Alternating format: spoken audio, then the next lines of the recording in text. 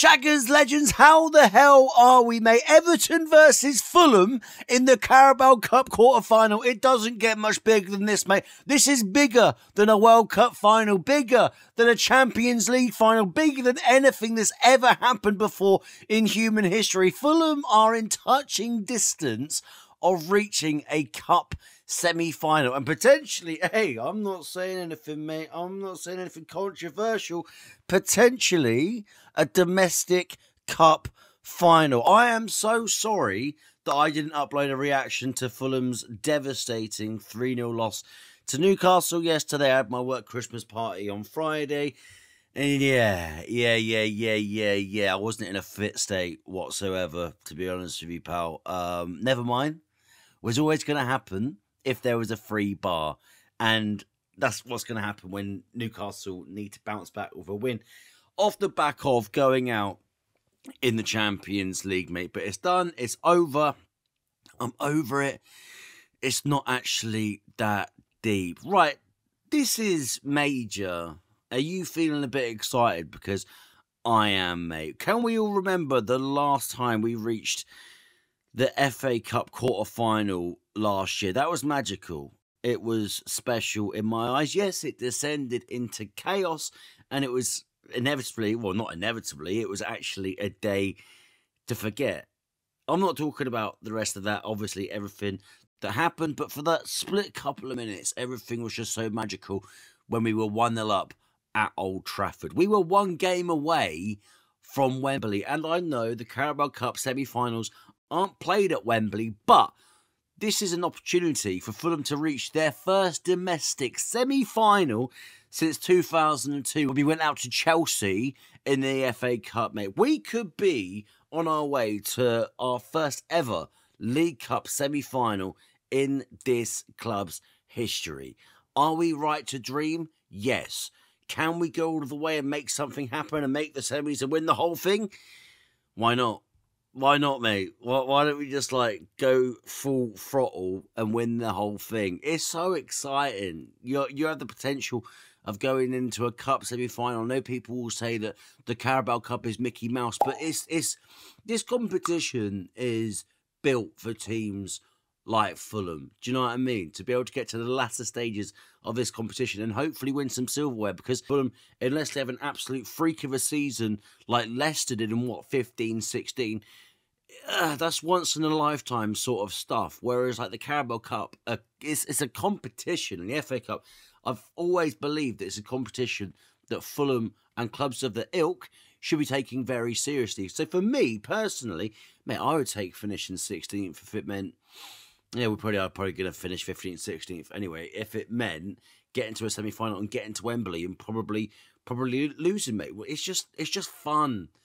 These are the sort of narratives that football fans are all over. These are the sort of narratives that football fans dream of. Do you know what I mean? This isn't a playoff final.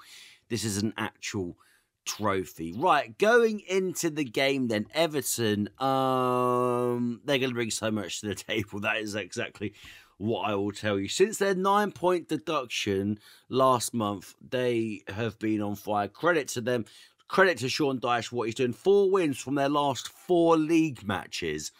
Were in the relegation zone when the points deduction came into play, and now 7 points clear of the drop. 4 clean sheets on the trot. It's not going to be easy on Tuesday night. Fulham fans can forget about if this is going to be a walk in the park. All you have to do is watch Everton over the last couple of weeks. Sean Dyche, everything that's gone on off the pitch, he has gotten a tune out of his squad and they're ready to go. Normally, when these sorts of situations happen, if you get a major points deduction, it just ruins the whole morale at the club. Everyone doesn't know what they're doing. People are all over the place, and it affects the players. It affects everyone. Everyone from the groundsman, everyone all over a club. But credit and testament to what Sean Dyche has been able to do on the pitch. There is so much that plays into everything. It would be insane.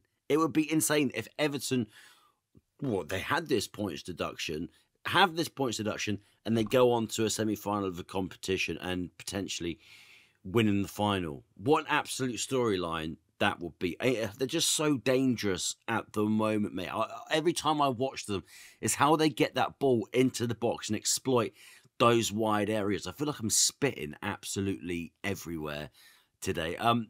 This is something that Fulham's backline needs to be so wary of on Tuesday night. All you have to do is watch back that Burnley game, comfortable 2-0 victory, pumping the ball into the box constantly. Even before the first goal, you had Calvert-Lewin, who should have scored the header. McNeil as well, the header just before that. They're not even overloading the box, yet people like Jack Harrison can find them inside there. Daesh is just playing with some good high-intensity ball at the moment, mate, and that is something that Fulham need to level, if not do more than. Everton are going to try and bully Fulham, but Marco Silva cannot let this happen. Very sort of similar style of play, but Fulham now not really pumping the ball into the box as much. With Alexander Mitrovic no longer at the club, we're actually playing some sort of sexy, progressive football on the floor. Hence why it's called football, and the ball should be left on the floor. Everton fans, you should be so pleased with everything that is going on at the club. You just got to look at people like Ben Godfrey, mate, who got his first start and was so capable in that back line yesterday. Everton are on fire. They're going to be bang up for it, mate, of course, on their own patch as well. Straight into Fulham, Raul Jimenez, mate. A little comment on the Newcastle game and the red card. It's a red. It's reckless. His bottom literally goes into Longstaff's jaw and his head bounces off the turf. I don't know what he was trying to do, probably trying to block a probably diagonal ball across the pitch or even a ball into the box, but it's mental. It's absolutely mental. I don't know what he was trying to do.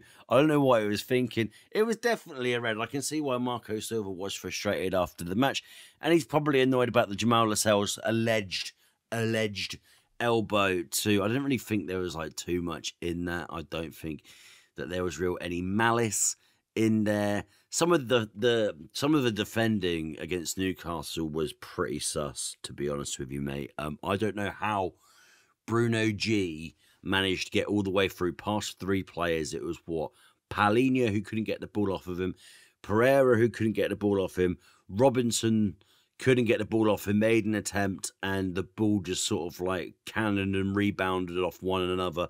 Then he managed to get through, pass it to Miley, and he scored. Yeah, those things happen, mate. It's not that deep, to be honest with you. We know how hard St. James's Park can be to go to. Burnley on Saturday for Fulham. I don't really like saying that games are dead certain, but that should most definitely be 3 points, mate. I've been obsessed with this cup run all season with Fulham, and this is the opportunity for us to reach a semi-final, mate. Let that sink in. Away from home, but our record at Goodison Park is solid, mate. Back end of last season, winning. Start of this season, first game of the season as well, winning there. So 2 wins out of 2. I think we can go in there with confidence, mate. There are so many narratives that come into Everton. Unbeaten in 4. Fulham, unbeaten at Goodison Park. Premier League matches, 2 5-0 victories, losing at Newcastle. It's so hard to predict any of these games this season because I wouldn't have predicted those 2 5-0 wins for Fulham, a couple of weeks ago. I think that Fulham can genuinely, I'm not being deluded, can go all the way and reach the semi-final. It's just because the cup is so magical, and I believe that we can do this. That sounds so... I tried to make that sound motivating, but it actually didn't. Yeah, it actually sounded quite flat, to be honest with you. Is that better?